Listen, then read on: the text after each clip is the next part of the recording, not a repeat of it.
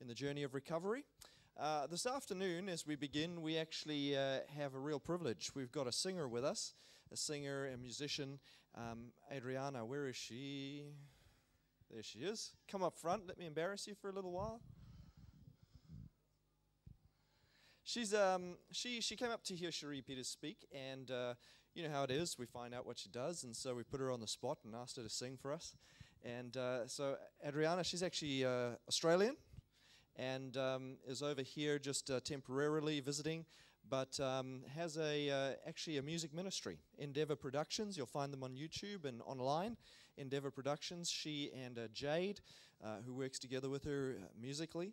And Adriana is actually presently studying nutrition and early childhood. Is that right?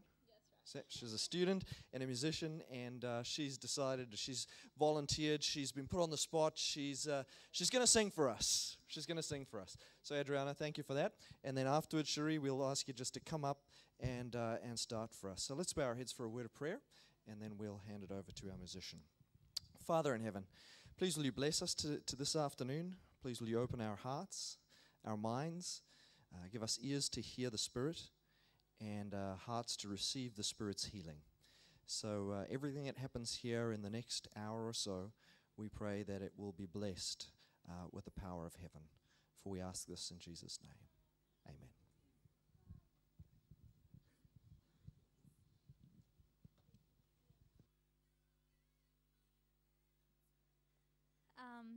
So this song is called He Hears You.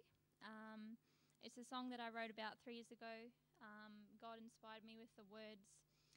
Actually, for a friend of mine, she's tried to commit suicide about 3 times. And every time she's been caught or someone sort of rescued her by the grace of God. And when I heard her story, I was like, wow, I need to write something. Or it just came to my mind from God to write this song. And I think even, you know, if you've never tried to commit suicide, you can relate to this. I can relate to it. And all different stages of, I guess, pain and finding God, realizing that He's in your life in a big way. And I put it on Facebook last year, and looking at where it's gone, it went all the way over to America, and Cheri Peters found it and shared it, and I was like, wow, it's gone such a long way. And just praise the Lord for that. So it's called He Hears You.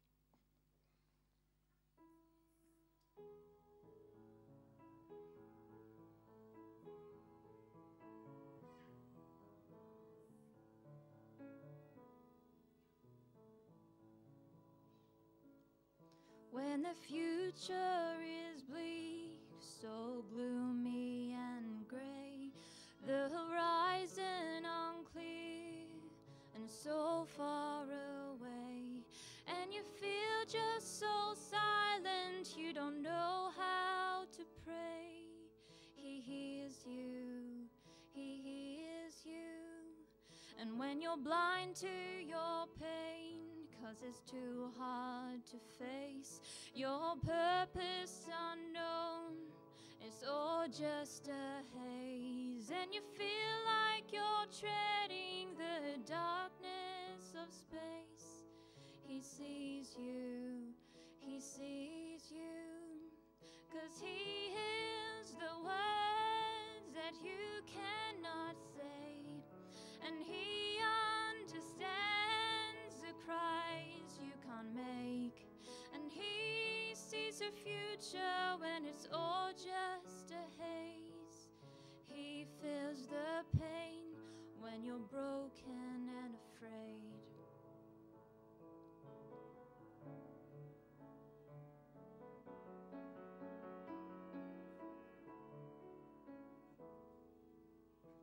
And when the cup you are drinking is tearing your soul, you feel broken and helpless, out of control.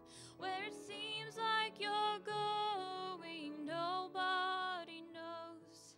He takes it, He takes it. And when you're wounded and bleeding and ready to die, when you're trembling and waiting for time to pass by, and the shadow of death is looming,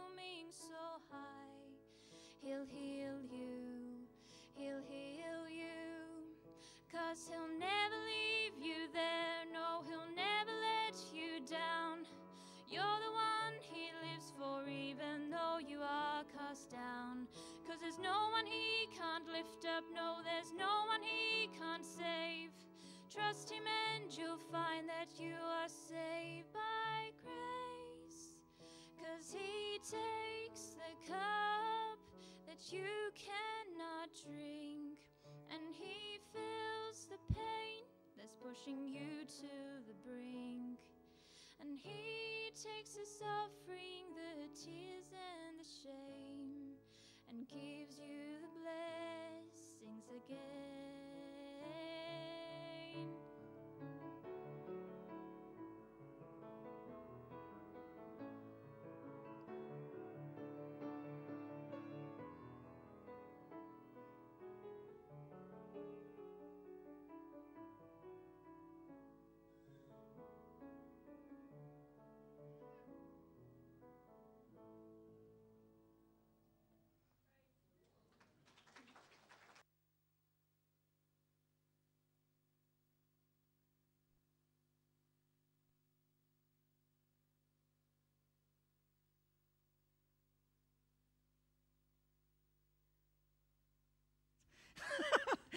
And so I'm thinking, I'm ADD, so 10 seconds could be a lifetime. It's like too much.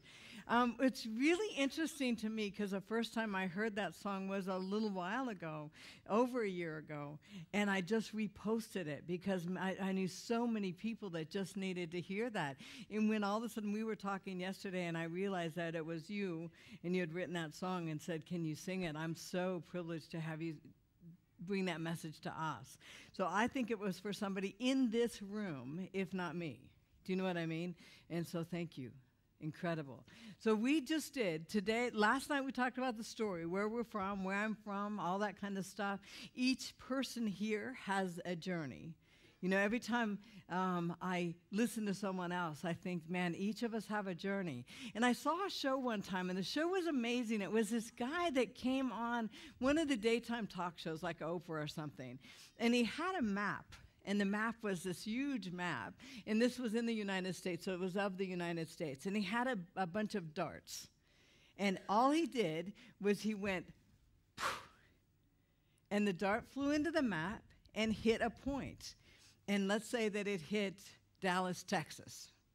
And so the entire crew went to Dallas, Texas, got a phone book, so you can tell how old the show was. They got a phone book, and then put their finger down. Got an address. Went to that address, and all they said was, tell me your story. Most people started out the same way. I don't have a story. And they just talked a bit. Every single person had an incredible story of survival or family or trauma or whatever. And then he went back to the studio, took another dart.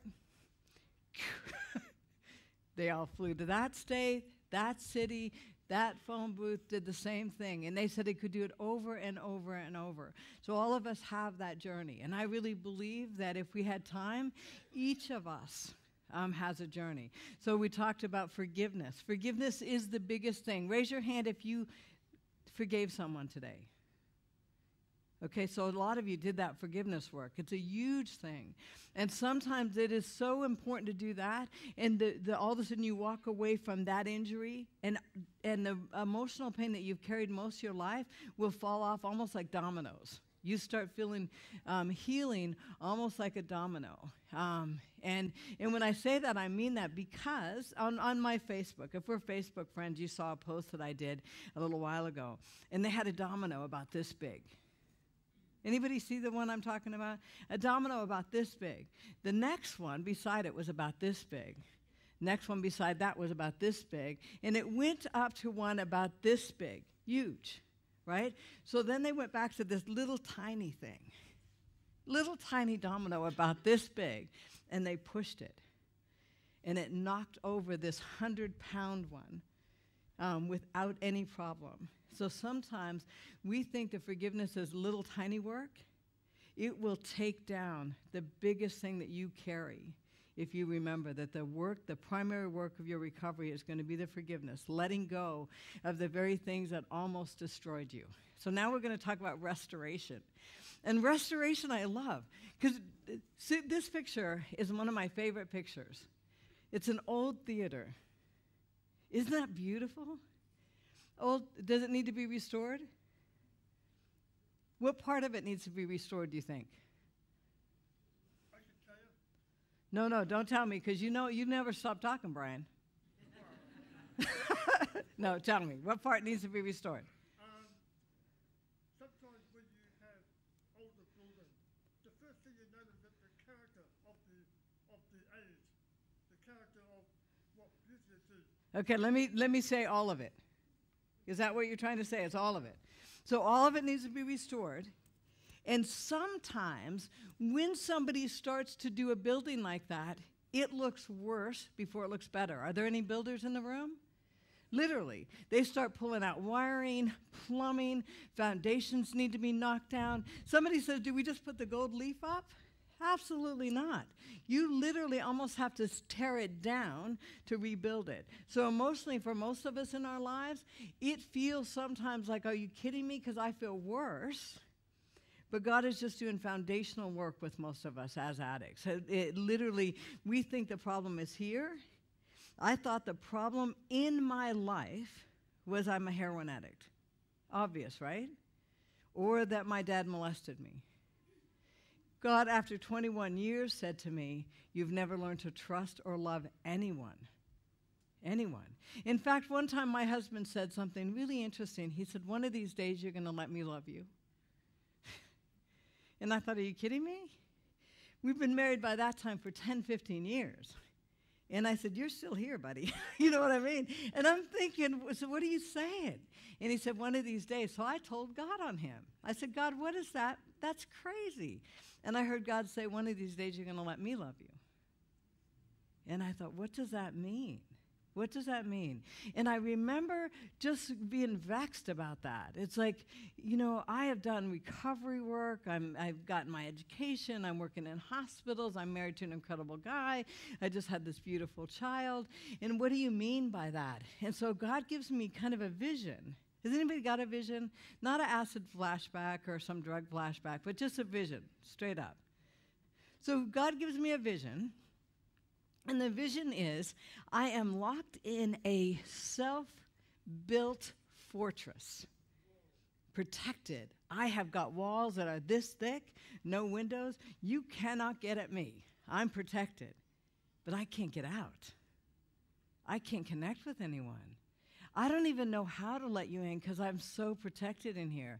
And God said, you keep praying for recovery, and I try to take one brick out, and you tremble. Right? And I'm trying to get you out of there. And it's like, will you let me? And I started crying because I thought, I don't know how to let you. You know, if you can give me a book on how to deal with anger, I'll read the book. How to, you know, give me some stuff to deal with depression, I'll do that. Give me a way to build my self-esteem, I'll do that. But teach me to trust and love, I don't know how. I don't even know what you're saying. And God said, surrender that to me. And that was the first step in my recovery, and it was 21 years after my last drug. 21 years, and it took me that long for God to say the issue is you don't know how to trust. You don't know how to let people love you, and you don't know how to love. So can we start there? So for me, the restoration process, man, God was patient. But as soon as I surrendered that, and I thought, okay, then teach me. And it was the hardest thing I ever learned because I never got it as a kid. I just didn't know how to do it, but God was really faithful. So we're going to look at restoration.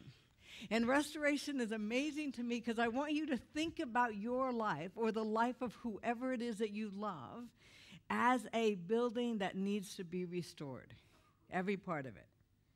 So the next thing we're going to talk about in this restoration process, do you see the bottom? Can you see the bottom of that? The whole thing is falling down. Foundations falling down. If we look at ourselves spiritually, mentally, emotionally, and if God literally said, let me put you as a picture, do you think you'd need to be restored at any level? Any level. And it's amazing to me to say, if not many people say, no, not me, I'm good. Most of us have some work to do. There's a guy that I love, and he says, compassion is not a relationship between the healer and the wounded, but a covenant between equals. So what he's saying is that compassion or healing, literally, if I'm going to look at restoration, I cannot do this on my own. I can't take a building like that and decide, I'm good, I'm just going to go fix it, right? I need an electrician. I need a plumber. I need somebody that knows about this or that or whatever. And so you need a team. And there's something about starting to come together as a team and connecting with each other that is really important in the restoration or the healing process. We cannot heal on our own. We cannot just sit there and think, let me think about this and let me get it and do it on our own. We have to start connecting. The reason we're really damaged is we're so disconnected in our injury and our wounds that I think we get played by the devil himself sometimes. It says, in our connection with each other, it says, you stand with the least likely to succeed until success is succeeded by something more valuable, and that's kinship or friendship. So as I start to look at, I've got a restoration that has to happen, I start to connect on any level, and I start to have friendships, in that, healing happens. In that. Nobody may have an answer for me, but just in the fact that you see me and I see you, there's a bit of healing that happens. And so we're going to look at restoration and the next step. After forgiveness, after surrendering that to God, after realizing that I'm powerless to do this on my own, what is your team going to look like? Who are you going to pull around you? And this guy works with gang members, this guy in the middle. He's just an amazing guy, but he works with gang members. He works in Los Angeles. In Los Angeles, 6 kids die a night in the area that he works. A night. And this is murdered, gunshot, gang violence. And so that's his world. He said that in our recovery, in our journey, that we'll stand with the belligerent, the surly, the badly behaved until bad behavior is recognized for the language that it is. And it's the vocabulary of the deeply wounded and those whose burdens are too heavy for them to carry. So when you see somebody acting out, when I'm acting out, if I'm lost in porn addiction and drugs and I'm, domestic violence or religious addiction or whatever, all that says is that's the language of the wounded. To the extent that someone's wounded, they're going to wound other people. So if you see somebody around you that's still wounded, that's their language. The only thing that's going to change them is your love for them, that forgiveness process, and that connection with each other. The only thing that's going to change us in our own acting out is that. And we're going to look at some of the other addictions. Raise your hand if you like to spend money. If you have a credit card that probably is maxed out. So we're going to look at some of those addictions. But the language of the wounded, if I'm really wounded and I'm not doing drugs anymore, but I have a credit card, I'm going to go to the mall and buy a new outfit. You know what I mean? But I'm going to do that if I'm hurt or stressed or whatever. And sometimes I have stuff in my drawers that still have the price tag on them because it's not about that.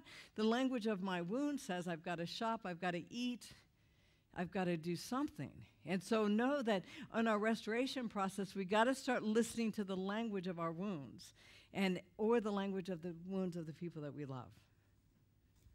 So what I think was amazing about this guy right here is that he works with some pretty intense folks. Like one of the girls he works with, she came to a meeting. She's in recovery. She's like 16 years old, and she's doing recovery for the first time. Most people in her neighborhood are dead by 25 years old. The lifespan in this area of LA for these kids are age 25. So she comes in, and she has got this beautiful dress on, right? Walks in, and people are stunned. Wow, you look beautiful. And it was her recovery, and she's not high, and she's got this beautiful dress on, and she looks at him, and she says, you know what, will you bury me in this dress? Because she knew she looked beautiful. And he said, you look funny at 80 years old with that dress on. And she said, nobody I know lives to 80 years old. And she was buried in that dress when she was about 18 years old. But, just being able to say is that as we start coming out of our wounds, for some of us, they're huge. Some of us, they may not be as big, but our language is our acting out. Our language is our behaviors. And as we start coming out and connecting with each other and having friendships and forming friendships, this particular church is going to follow this program up with a weekly program on friendship, on connection. And the reason we do that is we know that you cannot heal without that. Especially, a lot of times men are supposed to heal without that. Right? Men, are you just supposed to be on that white horse? What, save the day, save the world, or whatever. And everything that you do is about strength, right? But man, there's times that you just need to talk to each other. Because, sometimes you just got to say, today I'm not feeling strong. I'm not doing it today. This is a really tough thing, or I'm strung out sexually, or you know what, everything, financially or whatever. But I think that as we connect, even as men and women, we'll connect for different reasons, but you got to connect. So they're going to follow up with a group, and it's because of this very reason that the next part of our recovery after forgiveness is going to be connection and restoration. Brene Brown, she's a shame researcher. Raise your hand if you've ever felt shame. Do you know what I'm talking about with shame? That kind of deep sense that you just don't even want people to know this about you, and you're locked in that, right? So she's a shame researcher, and she says, I define connection as the energy that exists between people when they feel seen, heard, valued, when they can give and receive without judgment, and when they derive sustenance and strength from the relationship or from each other. So her connection is when we start to connect with each other and I feel seen and I feel heard. And there's healing that happens with that in research that doesn't happen any other way, any other time. She also says, which I think is amazing, a deep sense of love and belonging is an irreducible need of all people. And so if you say you don't need that, I'm going to say somebody lied to you. It's an irreducible need. We need to be loved. We need to be held. Even that wombat that we talked about today dies without being cuddled. Do you know what I mean? They did research in Germany where kids died without being touched. And we're no different. And so we have to start connecting with each other in this part of our recovery.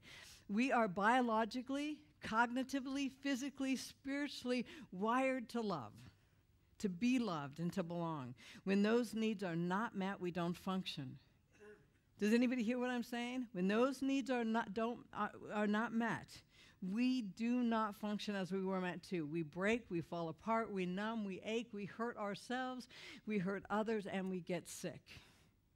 And sometimes when somebody says emotionally sick, yes, definitely. But if we say emotionally sick for long enough, we get physically sick. There are people that as soon as they start healing emotionally, their physical stuff starts being restored. It really matters that we heal in this way. And so when I want to heal, I'm damaged, I don't know how to trust. For those 21 years that I tried to find any other avenue than to just be friends, I did not heal. Could not heal. And I knew I got off of drugs. I knew how to deal with anger. I could teach people how to do recovery, but I could not fully heal until I started saying, hey, my name is Cheri. What's your name? You know, that connection and that starting to literally open up and connecting with people around me is what actually brought me to a place where I can say, this is my recovery. So what you're saying is that it's irreducible. We can't do it on our own. Let me just say for men, and I'm talking for men and I'm not a man, so forgive me for my ignorance. But one guy came up to Brene Brown one time. She's at a seminar and she's doing a book signing. And he said, excuse me, can I talk to you? And she said it was scary because he's a big guy. And the way he said it was like, okay. And his wife said, come on, let's just go. No, I just want to say a few things to her. And so the wife walked away, and he said, do you study men? And she said, no, primarily women. And he said, oh, that's convenient. And she's like, what do you mean? And he said, I just want to say, my wife asked me to be vulnerable all the time and to connect. But she would rather me die on this white horse than to get down and actually be vulnerable and to be needy myself. So make sure you study us before you start saying those kind of things. And he just walked away. And so she started studying men and women. And our biggest need is to connect with each other, but it's really different, the expectations of men and the expectations of women. So when you start to connect, especially for guys, open up to each other, really connect with each other. Because I think that you're asked to carry a load by yourself without a lot of support. And does that make sense? And so just know that what they're saying is that we will continue to fall apart. We will continue to seek out addictions. We'll continue to try to numb ourselves unless we start to connect. And at different levels. Men and women are going to do it differently. We're going to connect differently. But we cannot do this without some kind of connection. We were just made to belong and to love each other. We were made to do that. Um, this kid right here, I adore her. She came to my last meeting in Australia, and so that was, I don't know, a few months ago. And she's just a mess. She's a mess, has all kinds of stuff she's dealing with and all kinds of things. And she says, "Do you have a minute?" You know? And when somebody says that, I know that you're lying. You know, it never is a minute. But I said, yeah, but instead of, is there any way you can meet me maybe for tea or for lunch or whatever, because we've got a lot of people happening at the seminars or whatever, but can we meet? Yeah. So I meet her. She's Middle Eastern. I don't know if you can see that in her. But we meet for tea, and she has been bullied her whole life. Some from the time she was a little kid. And she's talking about some stories, but she stays primarily on this relationship. She's in an abusive situation with a fiance, right? He has raped her, he has beat her, he's verbally abusive, and she says, "You know what? How could I help him?" So I just thought, I just prayed, God, this girl is talking about all kinds of stuff. She's not even married yet. So most married women would say what? Run. What are you doing? And I want to say run. But she's seriously looking at me like, I just want to help him. What can I do? And maybe if I was different, he wouldn't hit me in the face like that. And so, so I'm just listening. And I said, could you remember the first time you were bullied? Like 5, 6 years old. Through school. She was the only Middle Eastern kid at her school. She's adorable. She's funny. She was bullied in high school. Even in high school, they're all going to the prom, and they acted like everybody was going, and they rented a limousine. The day of the prom, she is dressed, ready to step into the limousine, and they laughed and said, "Oh, we didn't invite you." And I just stopped. I couldn't imagine what that felt like. I couldn't imagine. Told me a number of different things, and I started writing them down. How did that make you feel? So I wrote the story, wrote how did it make you feel. The next one, how did it make you feel when you met this guy and he said this? How did it make you feel? And pretty soon I said, Sam, man, every one of these, you felt the same way. And she looked at the paper and she said, every one. She felt the same way. Not enough, not loved, angry, sad, shamed, all that stuff. And I said, what if the strategy or the scheme of the enemy was the same with every injury? Every time he hits you the same way. Man, let's take that to God. And she looked at me and she said, I think God will heal me of that. Absolutely. Absolutely. Being able to pray, look at the forgiveness issue. We went through the forgiveness issue. Because remember I said that from the time that you see a lie or the truth, all the lies are void. She finally saw the truth in who she is in Christ, and every one of these lies were voided out. It didn't work anymore. It was like pushing that little domino over. As they fell, I watched this girl come to life. I watched her. When her parents came to pick her up, she was a different kid. No longer in bondage, no longer buying the lies, no longer feeling disconnected or unusual. She realized that she was in a culture that just didn't accept her ethnically, and that she doesn't have to wear that her whole life. And she left a different kid. Now we're friends. Her parents, of course, adore me because, her kid's not trying to kill herself. And she started connecting again with her church, with her community, and now fully talks about her story and the domestic violence and why she was susceptible to that, and is ministering to young women. And this happened just this last, not even a year. It's not even been a year. And this girl has come to life. And she's very connected with the people around her. So when you talk about restoration and not buying the lies, it's when you step into that, you are literally asking God to restore you and heal you from the lies. Walk me away from that. But you can't do that without connecting. She couldn't have done that without asking me, can I sit with you? And it could have been any of us that she asked. You know what I mean?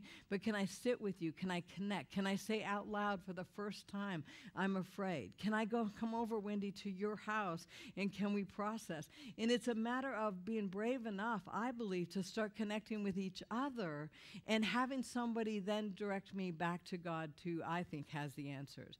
And that in our connection, we start to heal. I'm in a prison. And this is my favorite thing. I'm in a prison, and, could you imagine? It was a few months ago, actually. No, it wasn't even that long ago. It was here in New Zealand. I probably shouldn't have said that, but here in New Zealand. And they had me go to a federal penitentiary or a penitentiary for convicted sex offenders. The first unit I went to are people that just got arrested. It was the hardest thing I ever did. They have no empathy for the victim.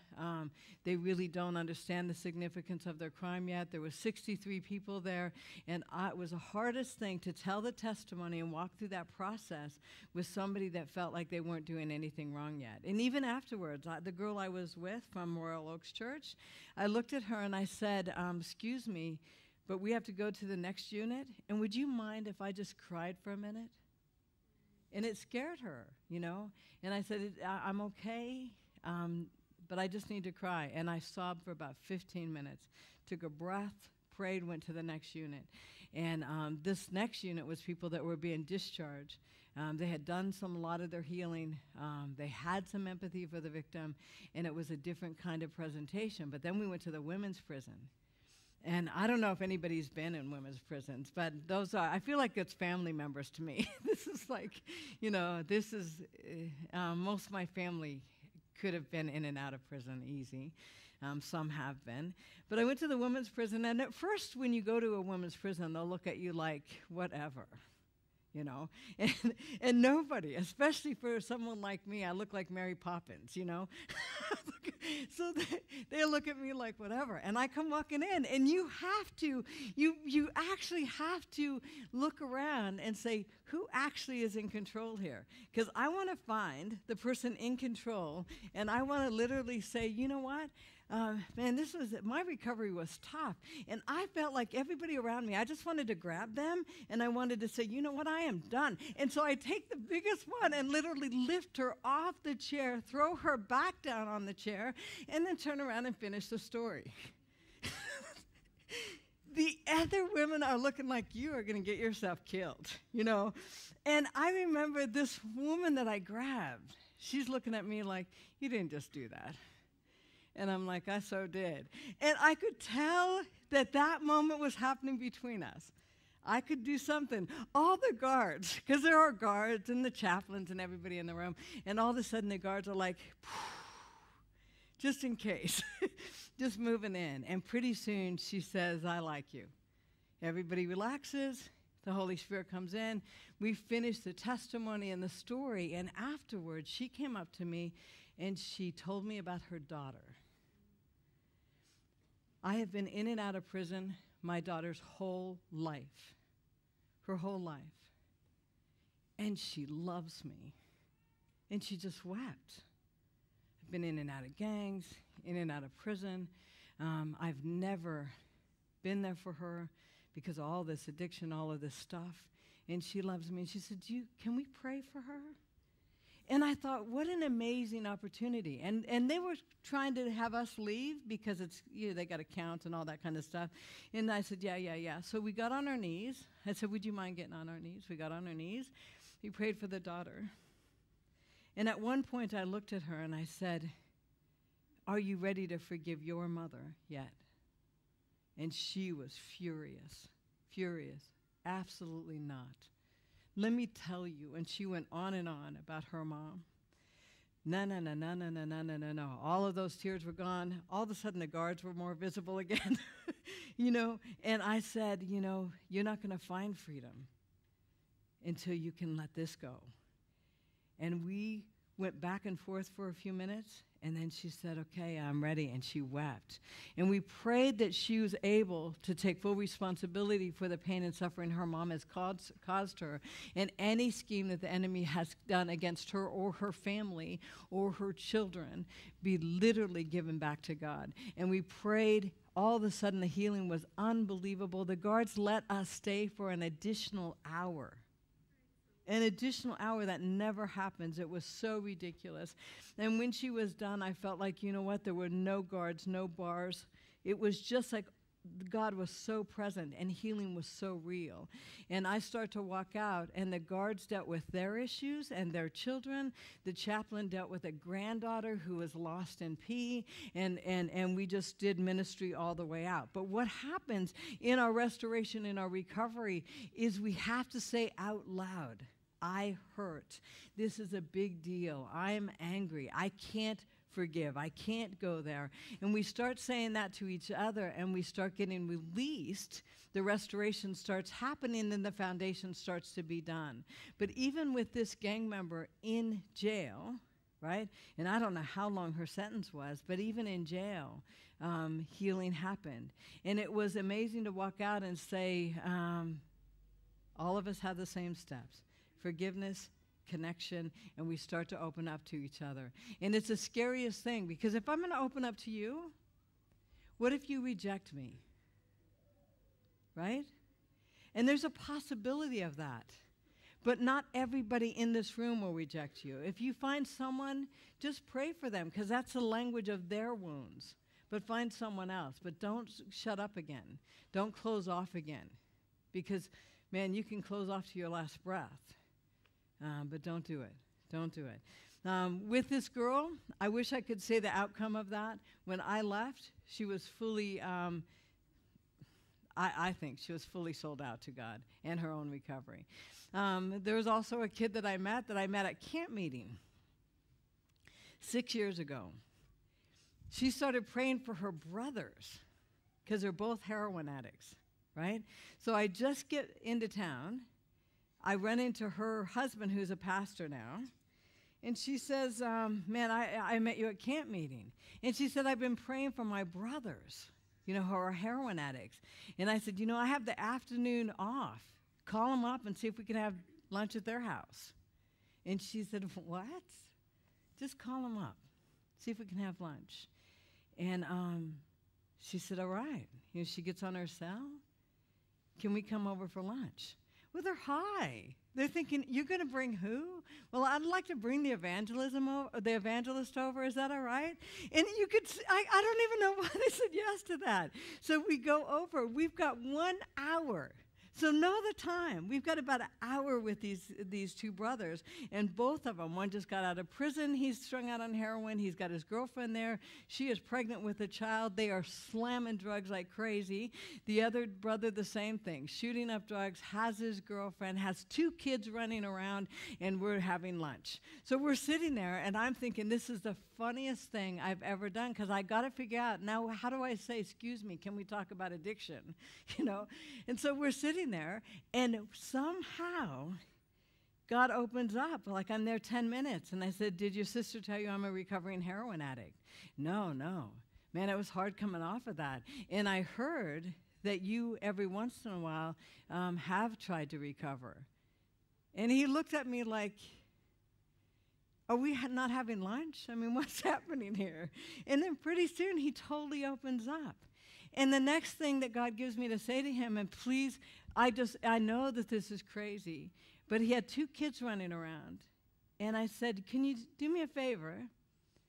Pick one of your kids, and which one are you going to surrender to this addiction? If you have to bury one of them, which one would it be? And he said, what? Yeah, which one would it be? He said, I'm not going to pick one. That's not your choice. Which one? Because you don't change. This is what their future. This is what they're going to be doing. So pick one. And he teared up and he said, I don't want to pick one. And I said, then you got to fight. You got to fight. And he just started talking about how scary it is. So we talk about that. He decides to share with me some stuff. And they decide that, you know what, I'm getting ready to leave. Remember I said I always have anointing oil with me? I'm getting ready to leave, and I said, before I leave, can I pray for you? And he looks around the room as if he's checking with someone. Like, yeah, I guess, you know. And so we go in the living room, and this guy is just beautiful. This is not their pictures, but he's just beautiful. And he's probably 19, 20, and I said, okay, we're going to pray for God to join you in your recovery, to be your recovery partner, to literally be your sponsor almost. You know, we're going to pray for that. Should you be standing or kneeling? What do you think?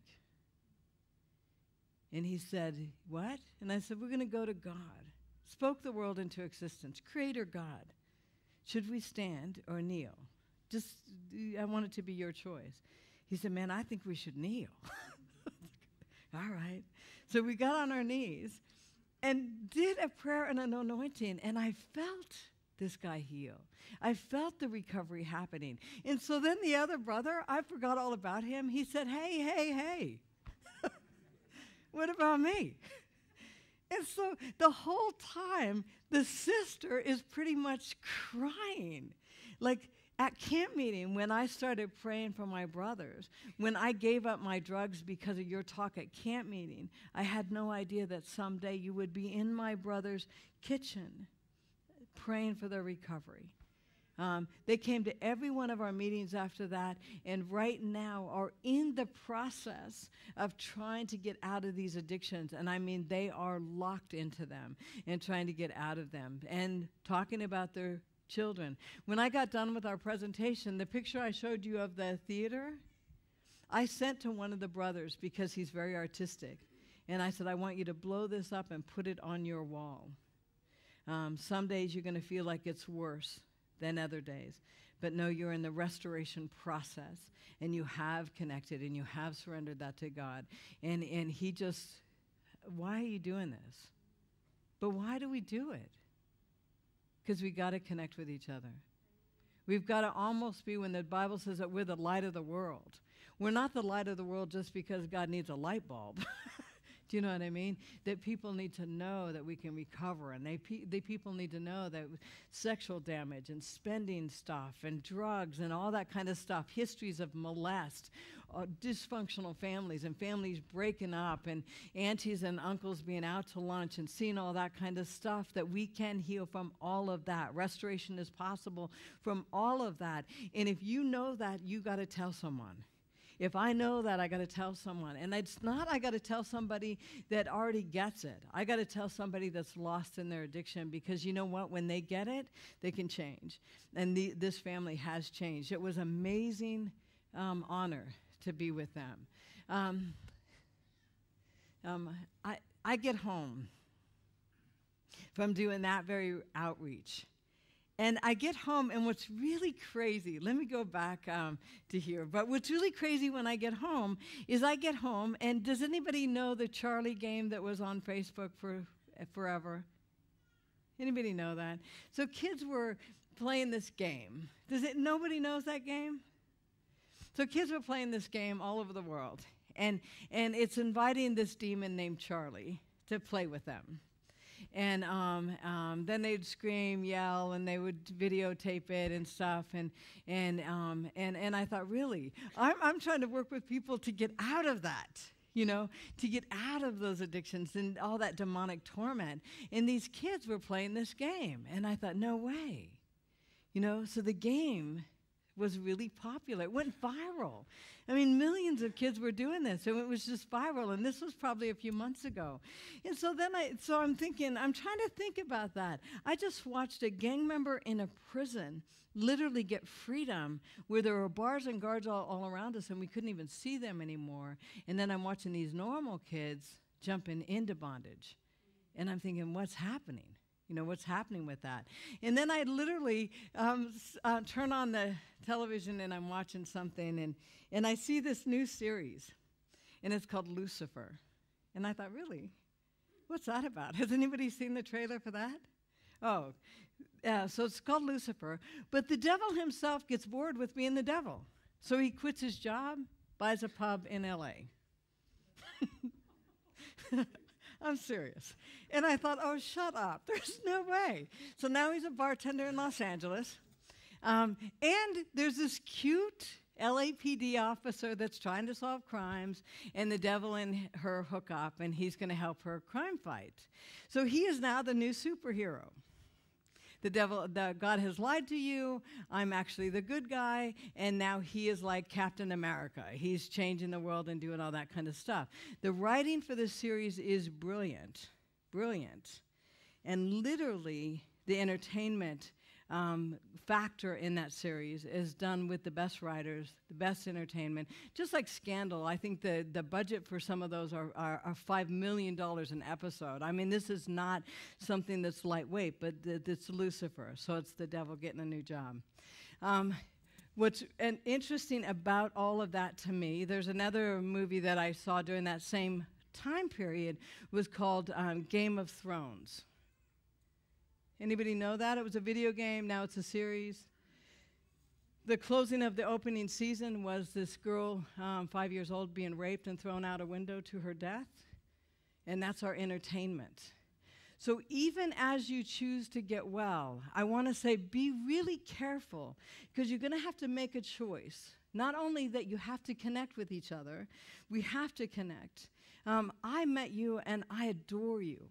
I adore you. There's something about you that I just thought we could be friends, literally could be friends.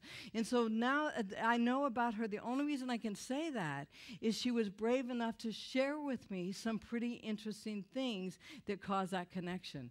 If you just walked by and you never shared with me, I would have never known that. Right? So we start to connect with each other. We literally start to open up and heal in ways that we haven't healed. And I can walk alongside of you in my recovery, in your recovery, and our friendship actually will strengthen each of us. Right?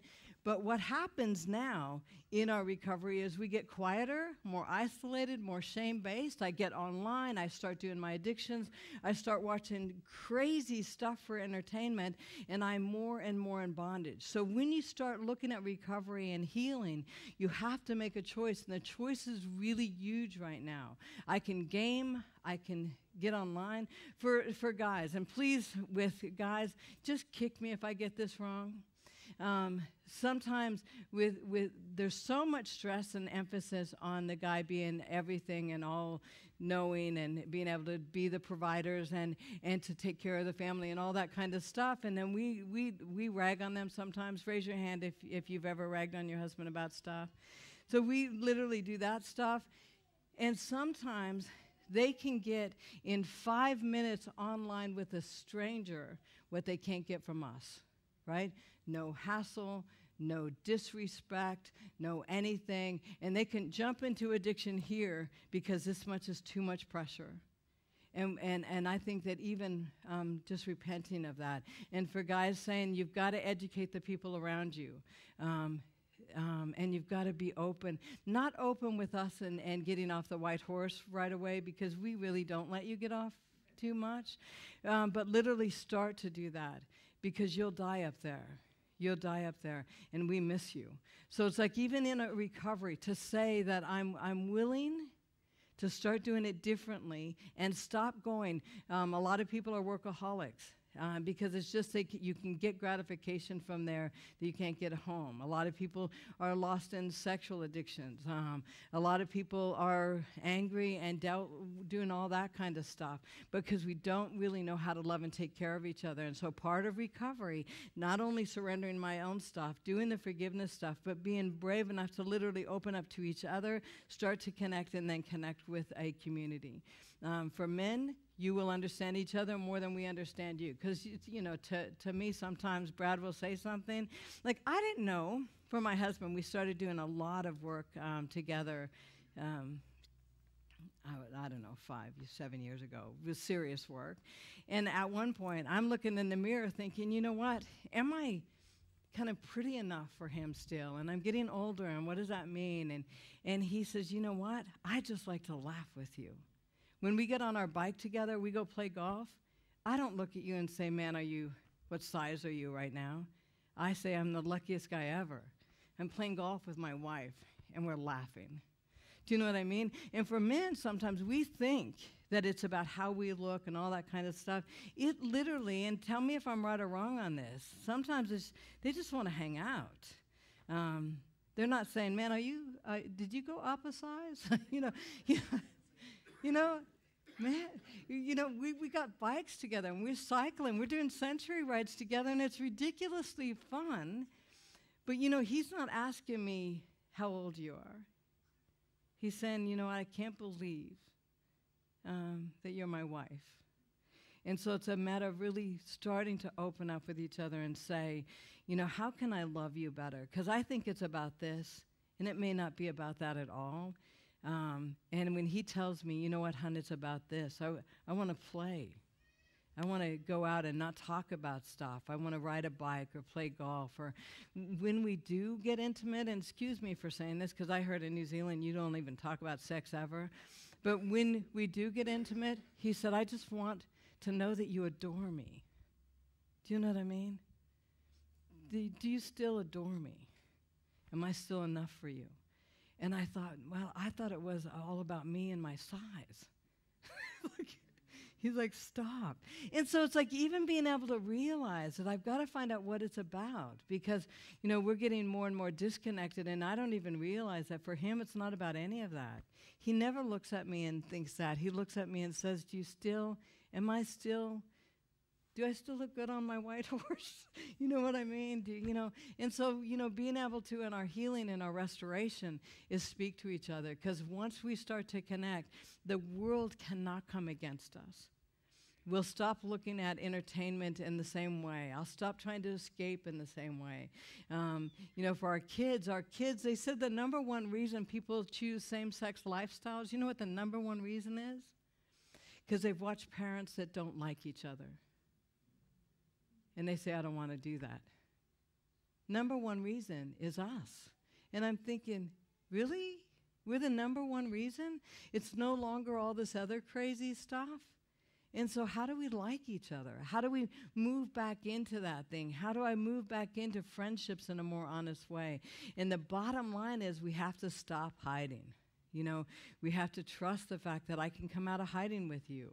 And, man, it's a scary thing.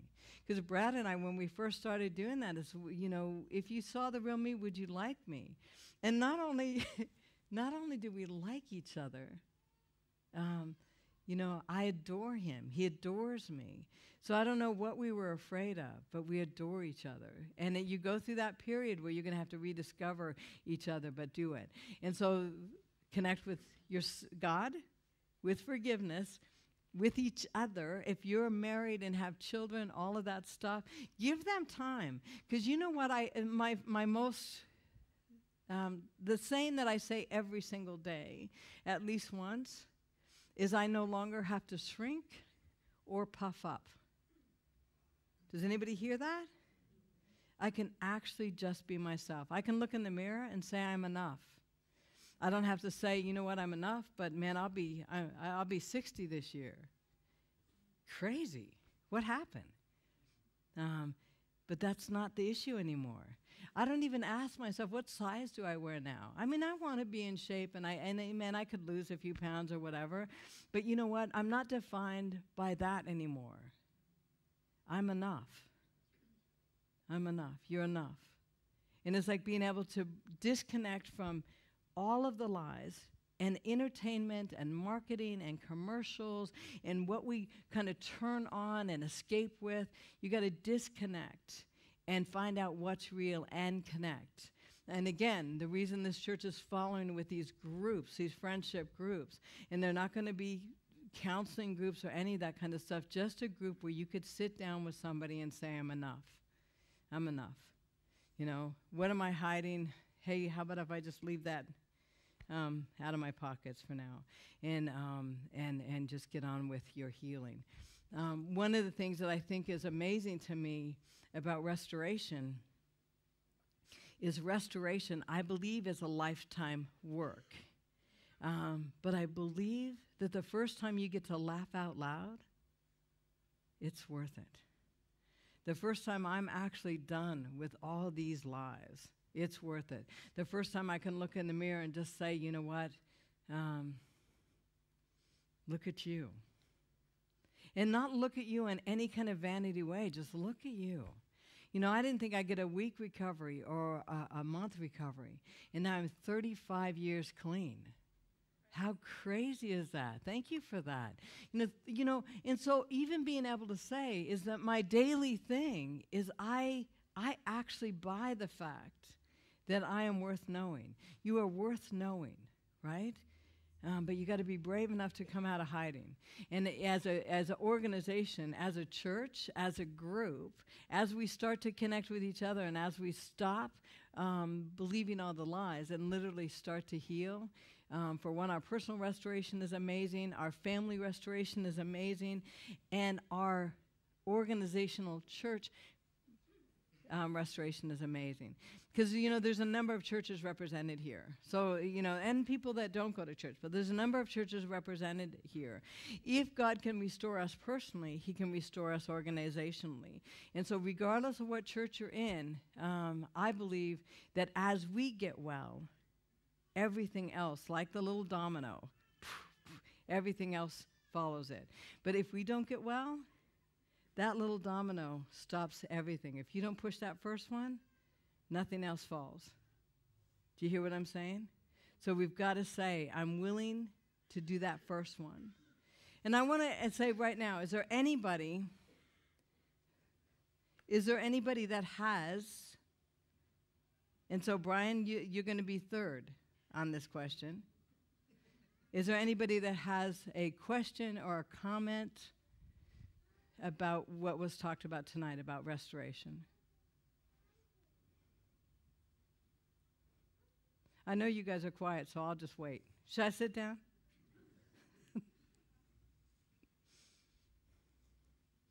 Yes. There's a Bible verse that says, confess your faults one to another. Now, I don't believe that that is sin. I believe that it's weaknesses. You believe it's what? It's weaknesses. So let me repeat before you go on.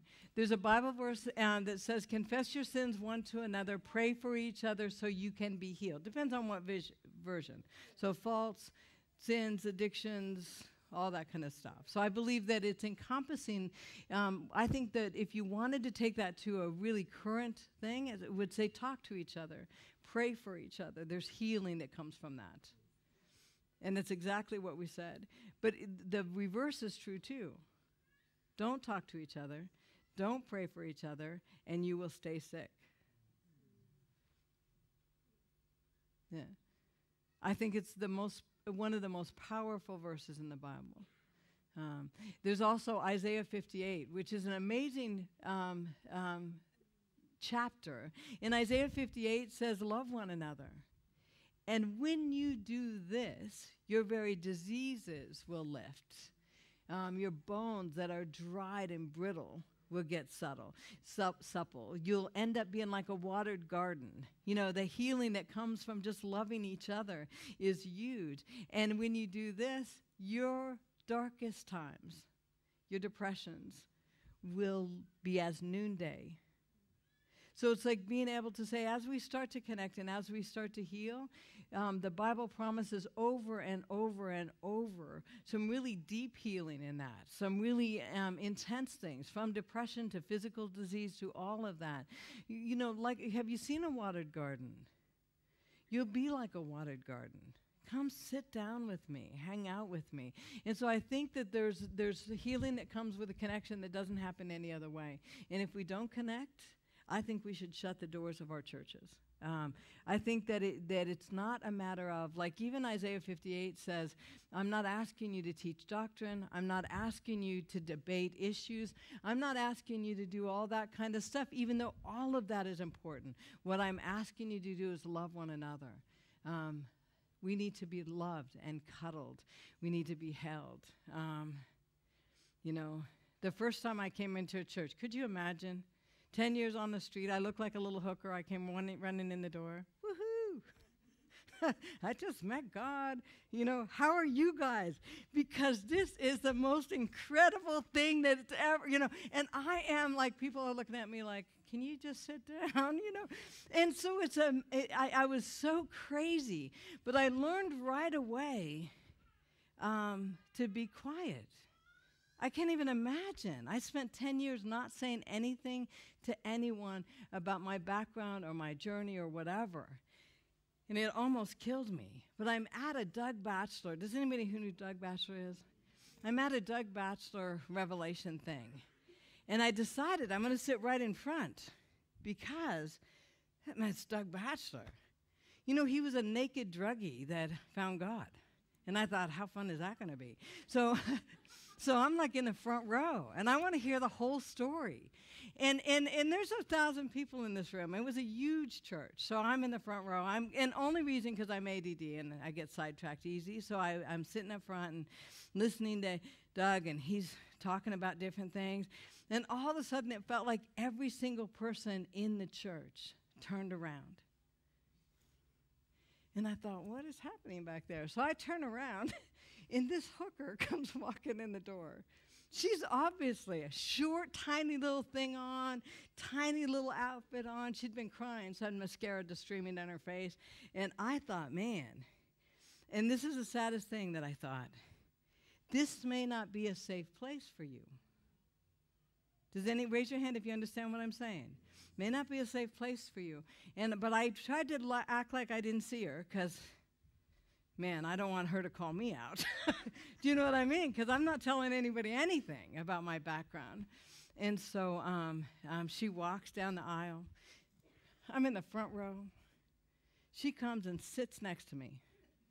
I thought, no, you don't. I'm trying to be normal. So I am like, I can't believe she just sat next to me because I'm trying to be normal.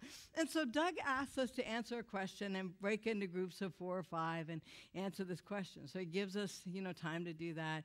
She, of course, comes in our group, and she says something about smoking. She smokes cigarettes. And I thought, oh, honey.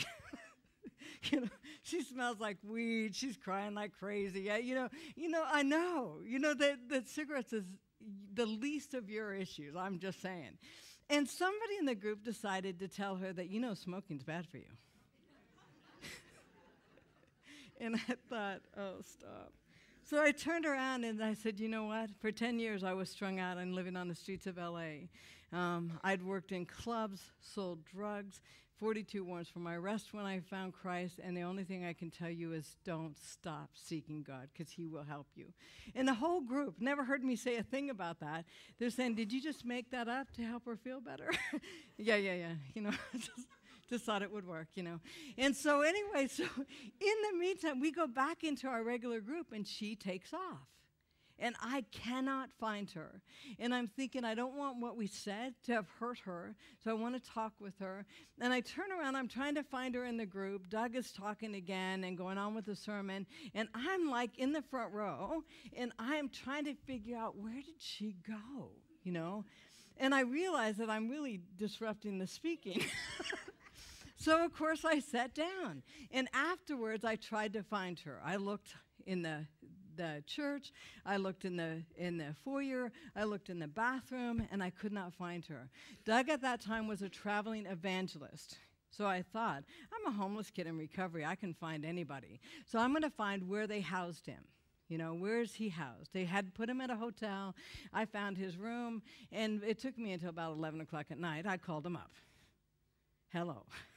My name is Cheri. And I told him about this hooker that walked in and what was said and all that kind of stuff. And he's literally trying to be polite, but I just called his hotel room like at 11 o'clock at night, and I'm some crazy person. So I said to him, Doug, you need to call her. And he said, I invited her. And I thought, oh, stop. So he said, I know exactly who you were talking about. I invited her. I talked with her during the day. And I said, then you need to call her because I think that we hurt her. And he stopped and just got quiet. But I could tell he was a little irritated. And does anybody can tell when somebody's irritated at you? So I could tell he's a little irritated. And so I'm thinking, okay, what just happened? And he said, you know what? God didn't sit her next to me. And I thought, what do you mean by that? He said, you call her. And I said, no, I'm nobody. And he said, God set her next to you. Don't push her off on the pastor. Don't push her off on the evangelist. Don't literally walk away and say somebody else would do this. You call her. Something about your journey is going to touch her. And he hangs up on me. He had just given me her phone number, but I'm thinking, wait, I am nobody. You can't even do this. I don't know anything. Man, I just don't know anything. And so I got convicted after a few days, and I called her. She was a stripper, bisexual. She'd been molested by a family member most of her life. She was suicidal, and I was the only one, I think, in that 1,000 people that could have talked with her. The only one. So when we start to heal, when we start to connect, when we stop being ashamed of our journey and our story, you are going to use the very thing that almost killed you to bring life to someone else. And it's weird to see it happen, but it happens. Our restoration starts happening in ways that we can offer that to someone else because of who we are and what connection means. But don't hide and get lost in an addiction. I don't care if the addiction is entertainment, spending, any of that kind of stuff, because as you're lost, the next person beside you is lost. So it's be brave enough to say, I'm done. God, if there's anything that needs to be restored in me, restore it. If there's anything in my relationship, in my family. And some people are going to be overwhelmed by saying that because there's so much damage around us. But God is bigger. God is bigger. Hopeless situations actually can be turned around. If you've got to grab a counselor, if you've got to grab a pastor, if you've got to grab a friend, if you've got to jump into a group, however you do it, connect with people and just trust that the most hopeless situation will take the next step and the next step and the next step. I was on the streets, homeless, no teeth, strung out, illiterate, and now I have an international organization that I'm CEO of. And not saying that that's a big deal or whatever, but it's an amazing thing to know that on day one when I stepped out of the drug house, I had no idea what my next step was going to be. And then on day 2, and then 21 years later when I'm dealing with those trust issues, and when I finally decide to look at Brad and say, you know what, who are you really? And are we going to actually do this relationship in a healthy way? And committing to that. And each step has freed me up. I no longer feel that I'm in bondage to some of those big areas. I still feel that I daily need to do my program. I daily need to connect with people that are doing their program because it's how we heal. So again, any questions before I turn it over to the pastor? Any comments? Yes, sir.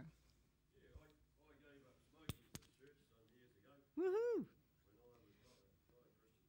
Yeah. And they had a big advert outside, give up smoking, see? Had a picture of a cigarette on it. Yeah. And a mate of mine and me gave up. And I think I owe my health today to the fact that I do give up at that time. It's a hard thing to quit. It was harder than heroin for me. Well, it was okay with the help here, and I didn't look at their scary movies. They had a lot of scary movies and buckets of lungs and things. Mm-hmm. And the lady used to take me out to the gym, Mm-hmm. and we used to do a bit of something in the gym while they had the scary movies on. Yeah. But I gave up, and I'd like to see that start again. And I wondered if you would like to encourage the church to start that program. No, I'm encouraging the church to start this program, but you should encourage about the smoking. Do you hear what I'm saying? Everybody has a voice. Right now, to me, I think Friendship Recovery Ministries is the most important thing for me. Somebody else thinks cigarettes. Somebody else is going to think diet. Somebody else is going to think marriage. So everybody has a voice. But if we all try to be all things, we're going to lose that voice. My voice says we got to connect with each other. And so I hear what you're saying, but I think that's your voice and not mine. I'm going to end with one thing then. And I always say that, and I promise I'll try to make this one true.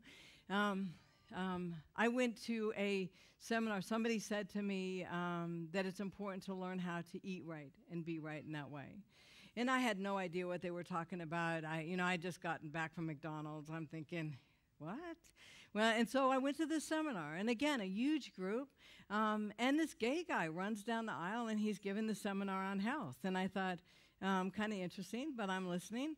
And he said something in the seminar, and I'm waiting to take notes because somebody said that if I ate better, I would heal emotionally, right? And I thought, how cool is that? You know, eat a little brown rice and I'll be good, you know? And so I'm like in the front row, and he said something about, you know, if you've had a hamburger, you might as well have killed someone. And I thought, excuse me? You know, he actually said you might as well have gone to Mustang Ranch, which is a house of prostitution. And so I knew all that. And finally I'm thinking, is anybody buying this? I'm looking around thinking, I want to strangle this guy. And if you're a health nut, please forgive me, because I am a health nut now. But he was wrong in what he said. So anyhow, so he's going on and on and on, and he's talking about he's a triathlon athlete and all this kind of stuff. And finally I just had it. I'm in the front row. I'm like, excuse me, just have something I want to say.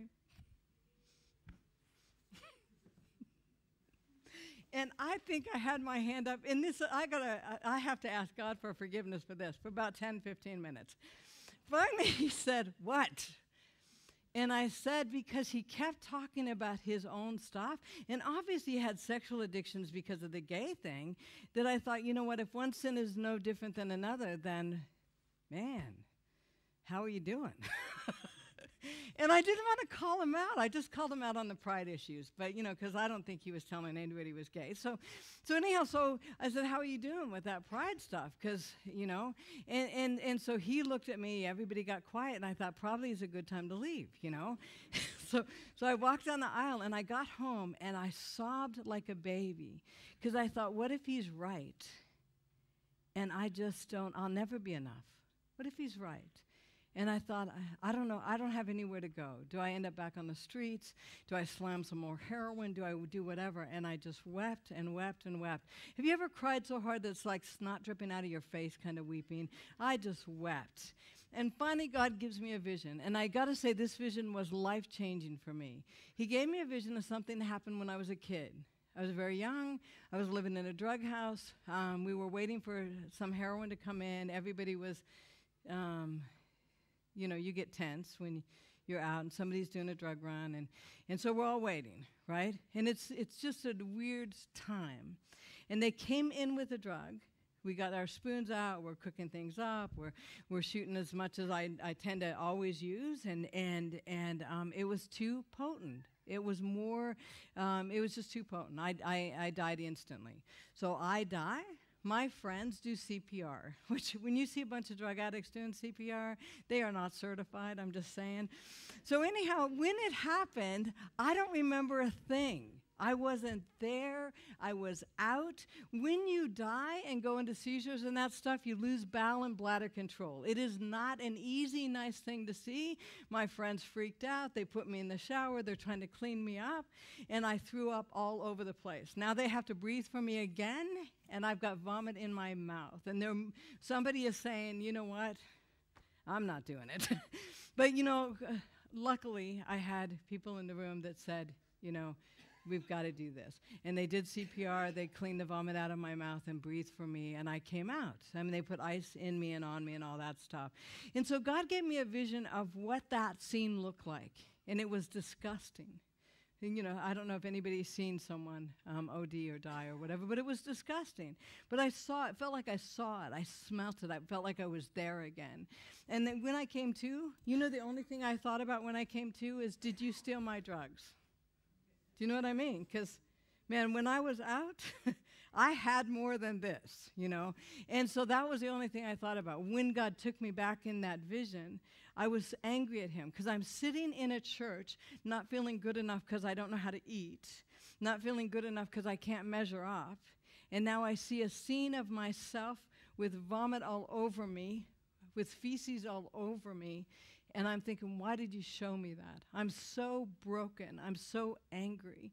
And what he said is, I want you to know that when you were lying in your own feces, I loved you. I'm your father. This is not a behavioral thing. I will not give up on you. I will not turn my back on you. How could I leave you to destroy yourself, even though you're choosing this? I will not, and I cannot. And I remember that changing my life. Somebody around you may judge you, but it is not God. Does he want us to eat right and behave? Absolutely, because it's better for us. But he said, in the midst of your craziness, we'll get home. And so when you start to heal, when you start this restoration, know that there's a God in heaven that knows exactly who you are, will be with you every step of that way, and every relapse he'll be with you. Every time you stand up, every time you are so full of shame that you think, I'd just rather blow my head off, he said, don't do it. We will get through this. And when you get to a point where your legs are stronger, connect with someone else. Help someone else. You are the light of the world. Literally, the group said, Pastor, let me interview you. Am I allowed to turn that on him? But even when you start to say, when somebody says, why are you doing the groups that you're doing? Why do you do these friendship connection groups? Tell them, why do you do it? I'd have to say, from personal experience, I know what it's like to be lost in that place. And I guess in my own journey, it's been a case of recovery is an ongoing thing, and you need people around to support you. I've seen from myself, and I've seen from people who made it and people who didn't make it, that this is the key component. Amen. It's relationships vertically, relationships horizontally. And without that component, all the knowledge in the world only leads to a greater sense of condemnation, because we know more and yet we continue to fail. Absolutely. And when you have that combination of knowing but just ongoing failure, that's soul destroying. When I can sit, and I love when you say that, because when I can sit with you, Adrian, and I know, I had, you were a druggie in recovery, into raves and all that kind of stuff, but I wouldn't have known that, right? So now I sit with him, and he's an incredible man of God, an incredible father and husband and all that kind of stuff. And I don't mean incredible and perfect, but just that I know what he's committed to. I know, I talk with her. But it's like, but just incredible. And so I know his journey. So when I step into relationship in a group setting with him, I don't have to be afraid. Like I can say, you know what, today was not an easy day. And instead of him telling me, well, just pray more, he's going to say, yeah, I hate those days. And that's what friendship groups or recovery groups are about, is you're not going to have somebody just give you pat answers. You literally will walk alongside somebody that is walking in their own recovery, and it's life-changing. I'm going to shut up because I went way over, and I'm going to turn it over to you.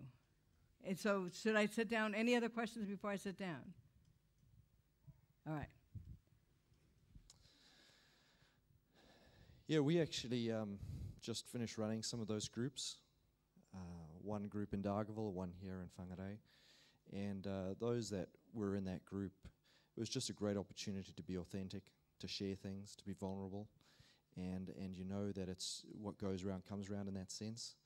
And it's an interesting dynamic. You find that as one person has the courage to stand up and say, well, this is me. This is not just my public face, but let me tell you about me. You kind of expect maybe a little bit of judgment and condemnation, and then you find somebody else gets the courage to go, well, let me tell you about this too. And you just kind of, it's just a dynamic that grows in the group as you share. And what a privilege. I've had the privilege of being the pastor here at this church for 5.5 years now. Same in Dargaville. I pastor 3 churches in the area, Tikipanga, Whangarei, and Dargaville, and the chaplain of our Adventist school in Far Valley.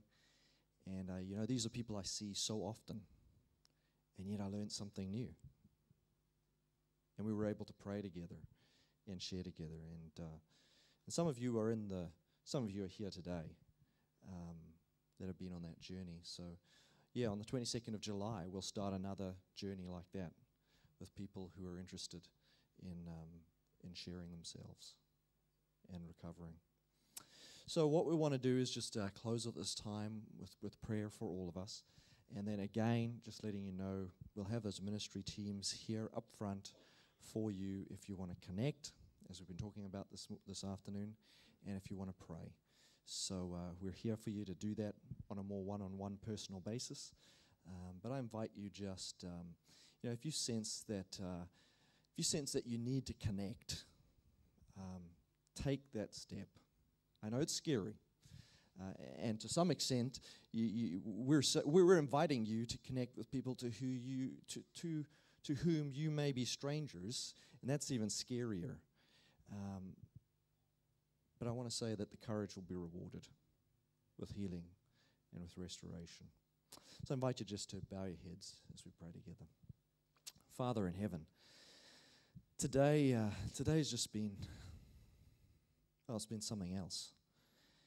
And I just want to give you thanks again that you've brought Cheri on this journey to the place where she can share the kind of things that she's sharing. And I pray that we would learn to follow her example. And I pray that you would also in all our sharing, that there be a genuine sense of caring and genuine sense of humility to go with that. May we never boast in our craziness, but may we learn to boast in the God who heals us. And I pray for each person here, Lord. We have so many different backgrounds and so many different ideologies and philosophies. And what I just pray, Lord, is that you would show yourself to be real. If there is anybody in this room who can see something better, senses that they need something better,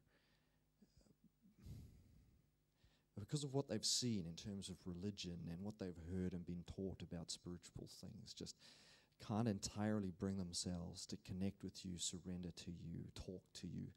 Lord, I'm praying for that person and asking you to show up in their life in a way that makes sense to them, in a way where they see you, in a way that they know that you are real. And I pray that you would take hold of them.